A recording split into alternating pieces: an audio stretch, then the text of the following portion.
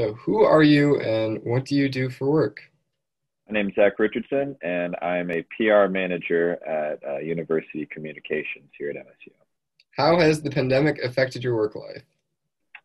Well, I have to work remote now, so I'm out of the office. Things have definitely been a bit more comfortable in terms of working at home, but I miss being in the office with my coworkers for sure.